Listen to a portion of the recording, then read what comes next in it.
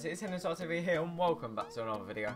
And in today's video I've got you an insane trading method which every single person can use. This is ranging from people who have no coins, like 1k coins, to people who have millions of coins or 100,000 coins or something like that. So if you do not like this trading method, guys, make sure to slap a like on this video. It will help me out greatly. And if you are new to this channel, why not hit that subscribe button down below, because we are ever so close to 1,500 subscribers. And just another thing, guys, I'm thinking of doing a career mode on this channel. If you want that, make sure to let me know in the comment section below what clubs you want me to do, because I don't just want to do Chelsea. I don't just want to keep everything Chelsea on this channel. I want to kind of do a different club for my career mode. So please let me know in the comment section below what club you want me to choose. Yeah, with all that out the way and done and said, let's get into the actual training method and what you actually need to do to make an insane amount of coins. So guys, as you've seen in the thumbnail, it's basically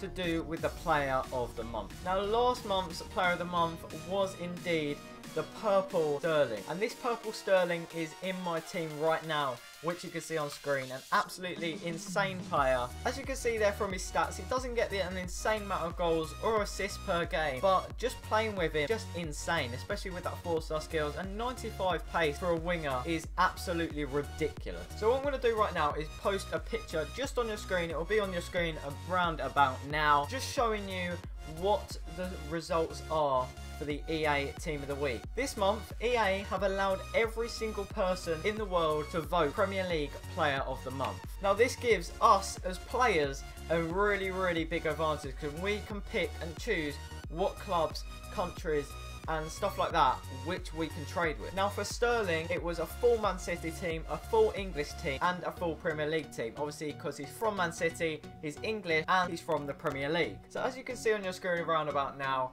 the top players with the most votes and the most percentage are indeed Son and Adam Lallana. Now what does this mean? The next squad building challenge will either be Adam Lallana or Son. So with a bit of common sense, you will obviously need to buy Korean players, English players, Liverpool players and Tottenham players. And the reason why you can make insane amount of coins with this is because, as you saw when the Sterling one came out, Man City players rose so much. Yaya Toure, I think, started at around 30 or 25k and is now plus 50k. So already having all these players in your club and pre-bought them before the actual player of the month has came out is a fantastic investment.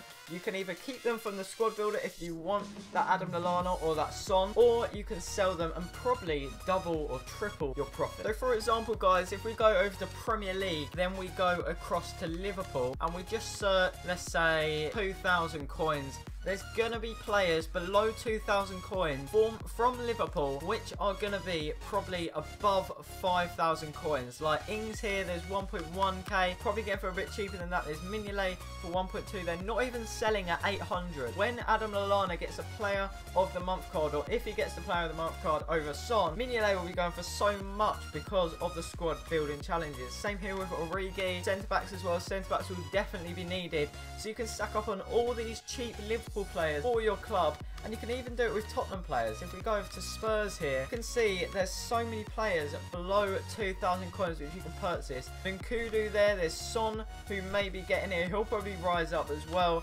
Janssen, Dyer, so many players, guys, which you can just stack on. You don't have to just stack one of each player. You can stack up with a load of Nkulus or a load of Sons or a load of Dyers. You can stack up on loads of them because people will be wanting them for the squad building challenges, especially if it's a good card. So guys, hopefully you did enjoy this video and hopefully you learned something new. If you did, make sure to slap a like on this video. It would be definitely much appreciated. And if you're new, why not hit that subscribe button down below, as again, ever so closer to 1,500 subscribers. And make sure to share this video with your friends, guys, because I'm sure your friends will want to know some trading methods for this month's player of the month. Yeah, hopefully you guys enjoyed. I'll see you guys in the next video.